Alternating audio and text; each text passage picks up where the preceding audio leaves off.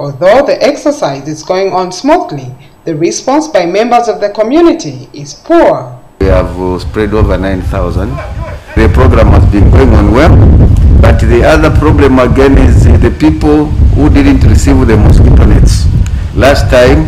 This time they are thinking that after you have spread their home, then it means they want to get the mosquito net. But we have tried to explain to them that the government actually decided to not to do the two interventions at once.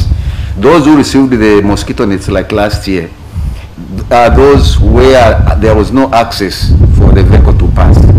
So it appears the people are more concerned, they want nets as opposed to having their homes sprayed. One of the residents whose house was sprayed echoed the importance of the exercise. Prevent mosquito, and then cockroaches,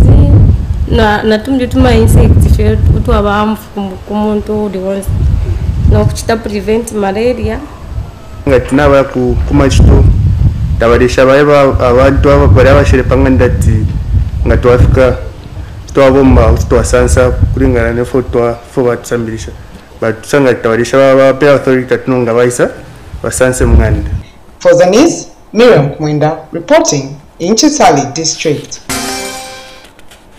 In Central Province, Mukush Town Council has recorded a maize bumper harvest. The local authority cultivated a 13 hectares maize field at a cost of 118,000 kwacha and has harvested over 800 by 50 kilogram bags of maize. Joseph Siambihi now reports. The local authority in Mukush district engaged itself in maize production in the previous farming season. Having cultivated maize, the local authority in the district has produced at least 800 by 50 kg bags of maize. We join the public relations officer who gives us more details about this issue. It costed the council a total of about 118,000 that was invested in this particular project. In this project, the main focus was cultivation of maize. The idea behind was to set this particular project as a pilot, especially that it was the first of its kind in the district.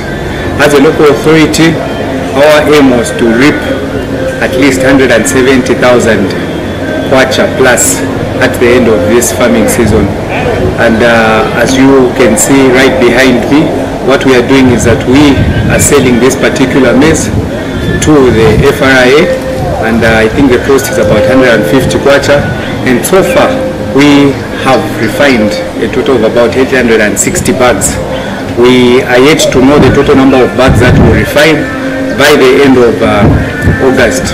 Only then will we know whether or not we've made a profit or not. Meanwhile, other farmers in the district have continued advising their fellow farmers to sell the maize to the Food Reserve Agency because of the appealing maize price, especially this year.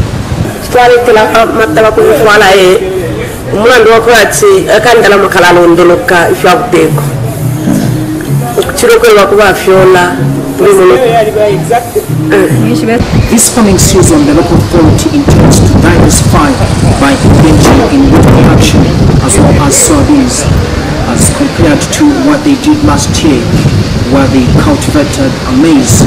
Reporting for Zanis News in Mukush district, I'm Joseph Siambi. We continue with the